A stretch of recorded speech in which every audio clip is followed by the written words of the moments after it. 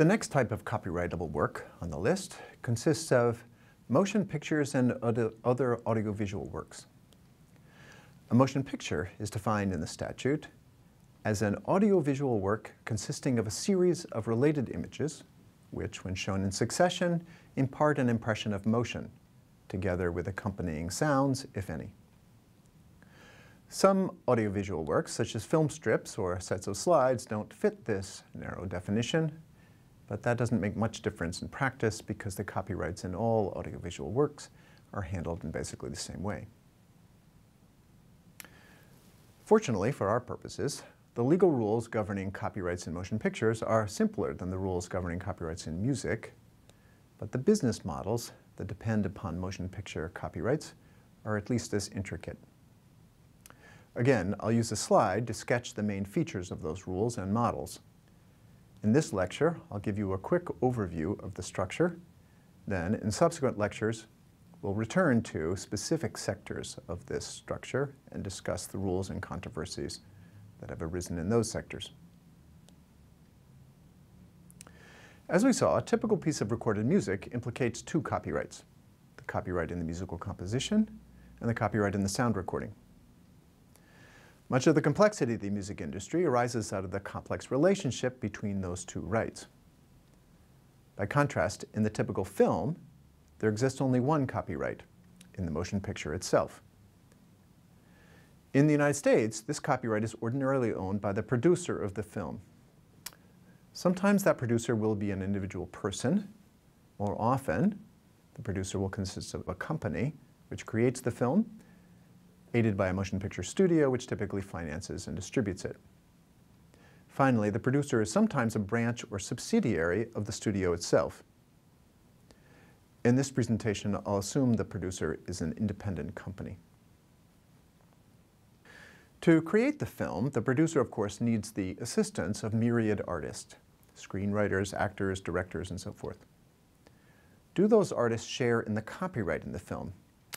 In some countries, the answer is yes, and then complex contractual arrangements are necessary to acquire all of their rights. In the United States, by contrast, the answer is no. The copyright in the film is owned by the producer, which hires the various artists. The character of the deals used by the producer to assemble the creative contributions of the artist vary. Suppose, for example, the producer wishes to adapt an already existing novel. The producer might negotiate an assignment of the copyright in the novel. Indeed, we'll see an example of this in a minute, but that's rare. It's much more likely that the producer will obtain a license to make a so-called derivative work based upon the novel, leaving the copyright in the hands of the novelist.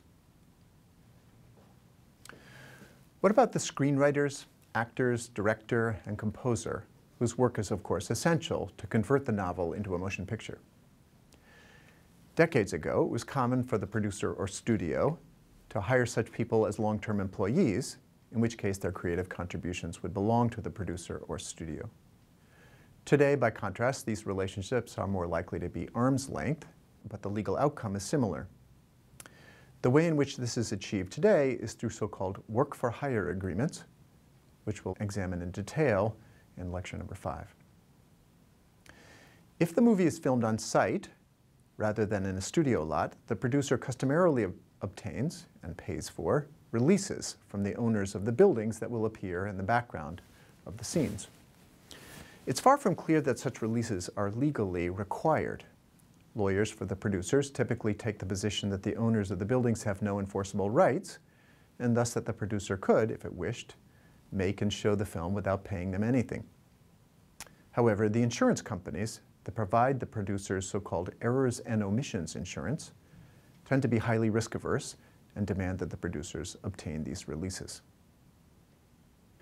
If the producer wishes to include an existing sound recording in the soundtrack of the movie, the producer will obtain a so-called master use license from the record company that owns the copyright in the sound recording, and a synchronization license from the music publisher that, as we saw, owns the copyright in the composition embodying the recording.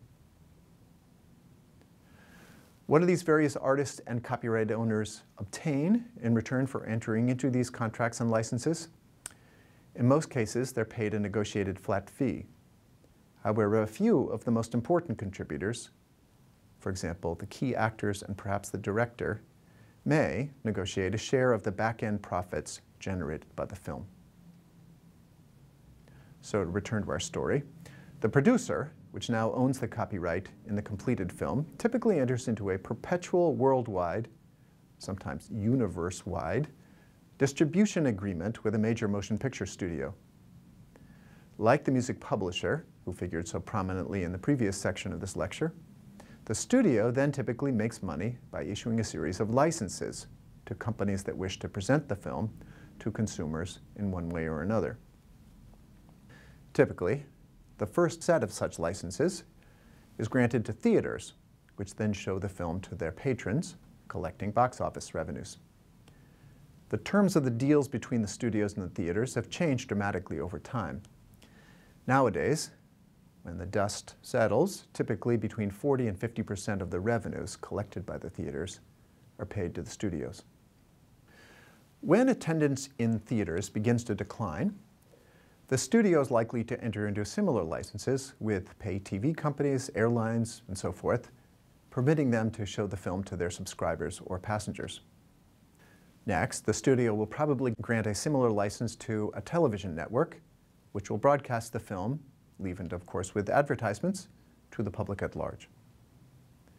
Cable companies may pick up the network signals and relay the broadcast to their own customers.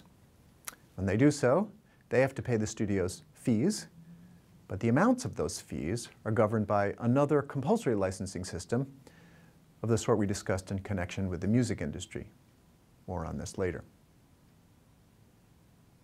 The studio then may begin to exploit ancillary sources of revenue, which are increasingly valuable. For example, it may issue a mechanical license to a record company, which will produce CDs and other products containing the recording of the soundtrack of the movie. The studio may authorize a merchandise manufacturer to make and sell dolls, lunchboxes, backpacks, and other products based upon the characters or plot of the movie. Sometimes advertisers will pay to use components of the film in their ads.